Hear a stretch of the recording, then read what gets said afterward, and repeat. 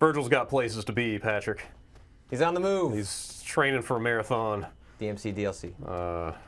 Capital D, oh man, M. dude, he will easily make his 26 miles with moves like that. This is Vergil's downfall for the Devil May Cry. Perhaps you've heard of it. I really like this game. Yeah, I would be happy to play more of this game. This game is pretty great. This DLC just came out this week. You play Vergil, as you can see here. I'm in the training. And he plays differently, right? Yeah, so that's kind of one of the biggest selling points of this is that he plays pretty differently from Dante. I mean, obviously, you're kind of like, you know, teleport to enemy and launch guy in the air. Like, that stuff's all the same. The constructs of Devil May Cry are... Yeah, the core flow of the combat, like kind of launch guys, manage, you know, you've still got your, some crowd control, like area of effect stuff, but the way his weapons work, also he holds the sword super cool. And the jumping is different, right? Yeah, so... Actually, this is probably a great place to show you all the differences. There's a bunch of not crazy shit happening. Yeah, I can just sort of... That guy's just chilling back there. So he can dash up. He can dash down. Up, down, up. Have you worked that into the flow of your combat at all? I've never used the down. Oh, okay. The up can be pretty useful. He's got one move, which, well, let me see if I can do it. So you do that, and then you follow it up with that. And the higher, so that ground pound, the higher you are, the more damage it does. Sure. So you actually want to be as high as you possibly can be when you do that one. But so the biggest difference is that, like you see how my sword changes colors when I do the left and right trigger stuff?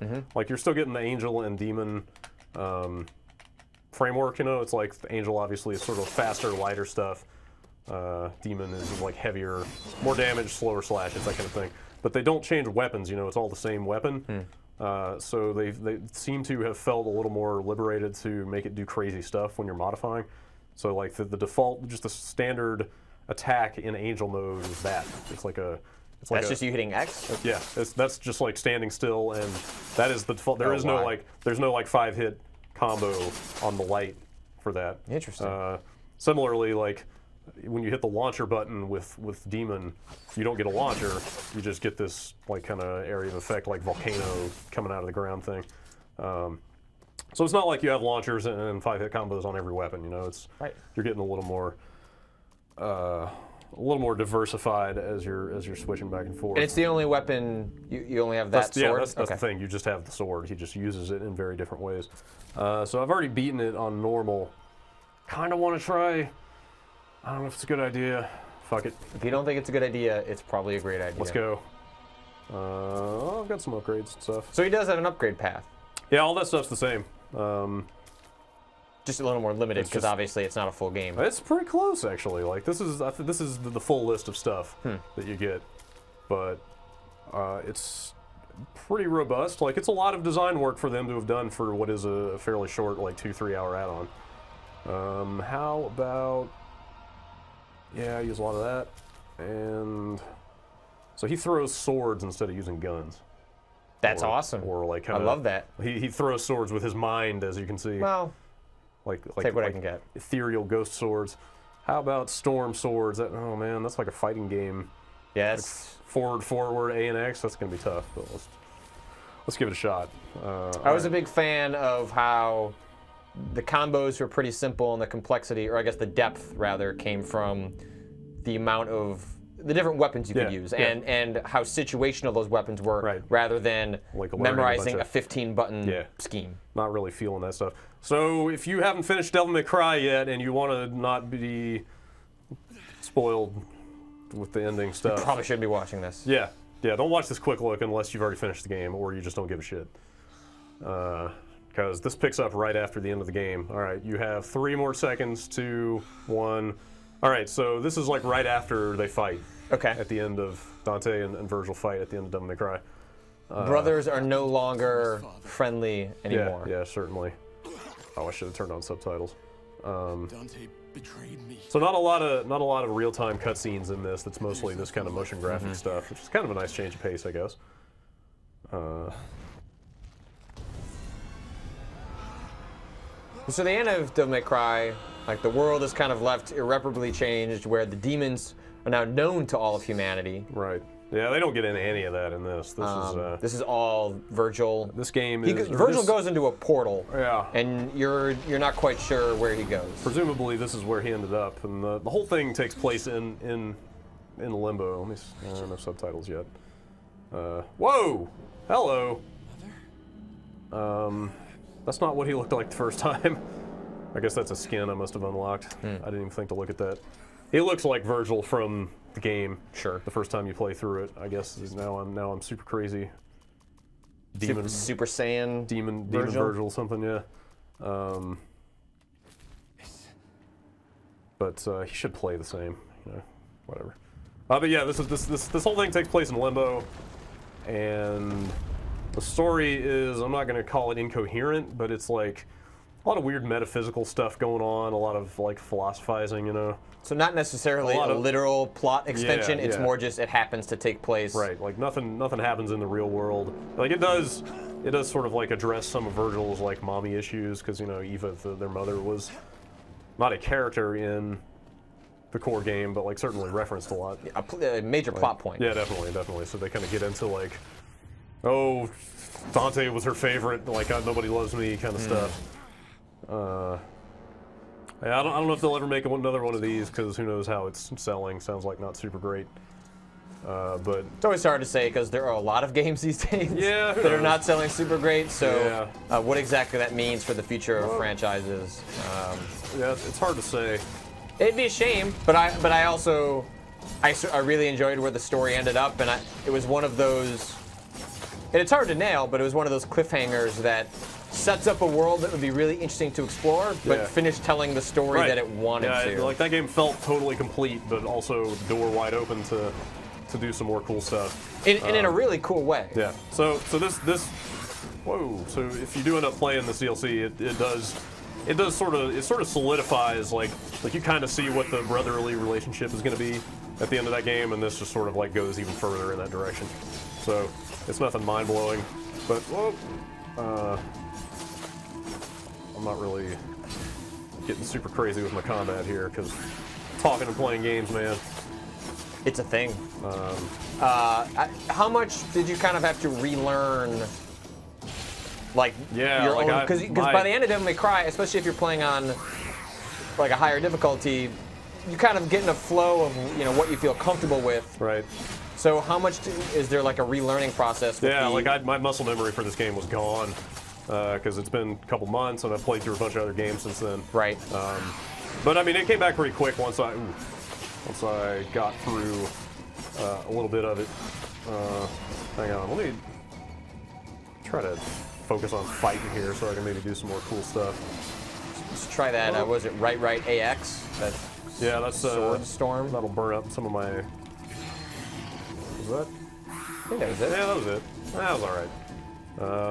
So you have, so I've got the Devil Trigger. I'm kind of surprised they don't call it Angel Trigger for him, but whatever. I've got that meter up there, but whereas like Dante's was pretty much for, I know there were a couple moves that burned like one block here and there, but for the most part you used it to just go into Devil Trigger mode and just fuck shit up, right? Sure.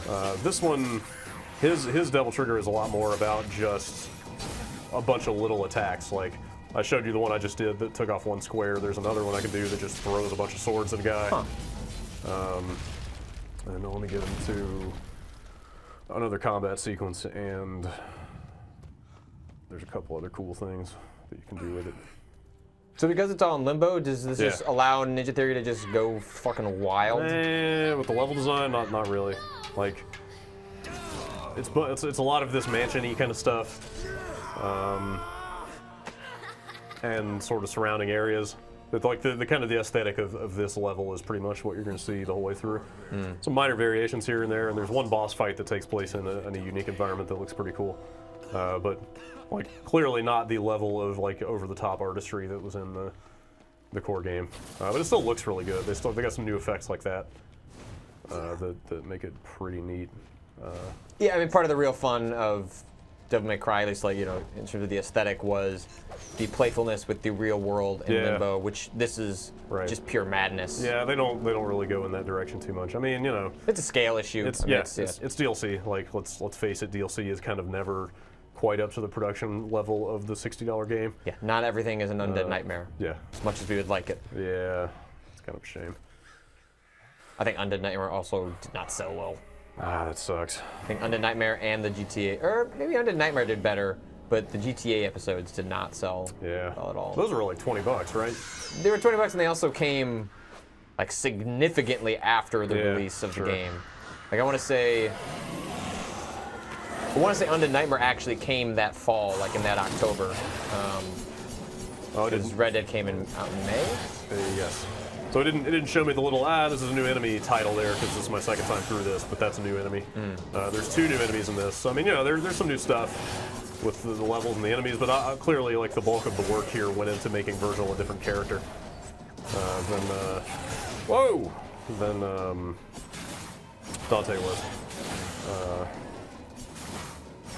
Yeah, I've been playing that. Whoa, come here, you.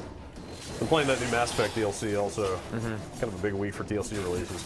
It is, and we've got, you know, there's next week, there's the Dead Space 3 Is that next DLC. week? Yeah, Jeez. March 13th, yeah, next week. That Mass Effect one also pretty rough around the edges in terms of just like basic production values. But it's also got some unique attributes that are pretty cool. It's interesting to see how different studios handle, like, this doesn't even feel like epilogue DLC, because I felt like Devil May Cry wrapped up pretty well. Yeah, like this is not really an essential story. Like if and when they make a new one of these, like, and if you didn't play this, you'd still kind of would be up to date with the story. No super wild revelations here. Which also appears to be, you know, the case with the Citadel, but not really the case with Dead Space. I don't want to get too much into it because I don't want to talk too much about Dead Space story. We'll definitely check that out too. But it's interesting to see how different studios handle post-release content that occurs after the timeline of the original game. I just wonder how those meetings go. Like the ending of Devil May Cry perfectly sets this up. Yeah. It's like, we don't know where Vergil is, so we can go tell a story that fills in some of the character elements of this game without necessarily locking ourselves into what happens in a sequel. Right. So here's another fun trick. Now there's 2 of me. Is that one of your standard powers? Or is that something that's you bought? one of the Devil Trigger powers. Oh, okay. So yeah, so it's slowly draining the meter up there, as you can see. He sort of fights along with you, but then he'll also, like, if you're taking hits, he will kind of go off and do his own thing and sort of keep doing damage for you. So that's really useful. Come here.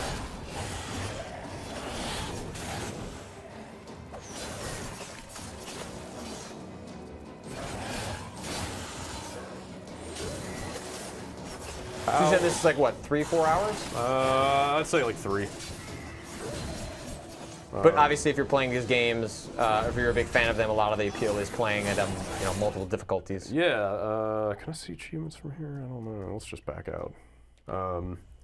Yeah, they've got the full lineup of difficulty-based achievements that the main game had. So what do we got here? So it's like get all the stuff, you know, all the upgrades and everything, get all the lost souls and whatnot, and then it's like, you know, get triple S on the highest normal difficulty and then beat it on all the other difficulties. So if you want to do everything, you definitely have to play through this several times. Let me load up a different level. There's 6 levels.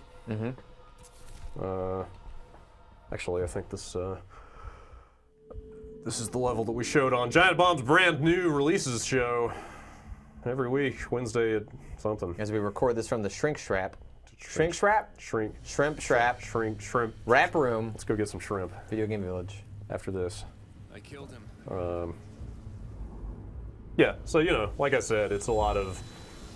I think this stuff is neat. It's cool, well, yeah, like the art style is fine. It feels like we're watching fancy pre-production, or like pre-viz stuff. Like story, like animated storyboards, basically. But in terms of the content of the storyline, it's a lot of like Vergil talking to himself and stuff like that. You know, it's not especially grounded in any kind of real world events. But I'll show you what another level looks like a little bit. How many bosses? It's just the one boss. Okay. There's one of those two new enemies is kind of boss-like because it's huge and like remember the Titans that would charge at you? Sure. Like it's way harder than those things and takes more damage than those things. Oh, that's it. Oh, okay. That's the guy. You fight 2 or 3 of those things and they are not easy. So there's some, I guess, mini boss type characters. And that was Mom's there. So you get a little bit into that stuff. So I mean, you know, some cool environments. A lot of this stuff is like rotated 90 degrees. So the environments are not boring by any stretch. It's just that the aesthetic of it is a lot more consistent from start to finish in this. Whereas the main game had all kinds of stuff going on visually. I think it's cool that they developed a completely different character. Yeah, like that is above and beyond the Call of Duty with this sort of stuff. Like having just the vaguest idea of how much work goes into like balancing all these moves and creating them and then implementing all this stuff. Like this is pretty impressive. Like clearly implementing Dante, telling a similar story with a few new moves probably would have been a lot less work. Yeah, totally. So this is a whole new character. Like he plays totally differently. Here's the last Devil Trigger ability is this. Ah. And that just takes up 4 blocks, but it's just like that's pretty awesome. It tears stuff up. Like basically stuff is just taking damage from those things as you. Like you could just stand here and let it chop stuff up. That seems like pretty excellent crowd control. Yeah. That'll get you through a big mess of enemies real fast. And you can it just keeps going until like. I think that one, because it takes the initial 4 blocks. The doppelganger you can turn off and it'll stop draining, but I think that just stays until it basically has a set number of hits, and it'll just keep it until it hits enemies all the. That's really cool. That many times, yeah. So this is $9. It's out on the consoles. I'm not clear what's going on with Steam. I know it's out in Europe on Steam. Yeah, it's definitely coming to the PC version, which by all accounts seems to be the version. Oh, that's definitely the one to play if you haven't played this yet. But seems like it runs like beautifully even on like lower end PCs. It apparently screams, but it's $9. But if you pre-order this game on consoles, you supposedly got a code for it for free. So a lot of people should just be able to get this. Assuming GameStop printed your code out on your receipt or whatever. Sure. But yeah, this is Vergil's Downfall. It's not bad. If you want more Devil May Cry, like I want some more Devil May Cry. You could absolutely do worse than this. Yeah, you can play Devil May Cry 2. Let's not even go there. All right, thanks, Brad. Thank you.